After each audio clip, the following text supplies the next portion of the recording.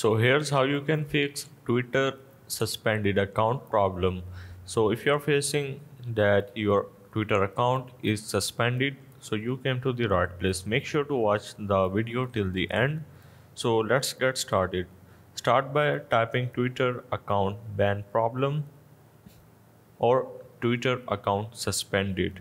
Once you search for that, you have to make sure to go for the official website, which is Twitter, of course. So after that, you just have to tap on appeal a locked or suspended account. So simply tap on this.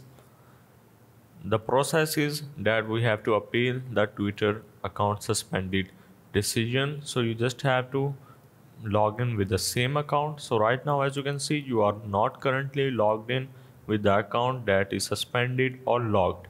So make sure to log in with the account that is suspended, and after that you just have to describe your problem or why your account is suspended without any kind of reason. And once you do that, you just have to wait for Twitter decision, because it's only depend on Twitter that they are even going to unsuspend you or not. So hope this helped. This was the process of how you can unsuspend Twitter account problem.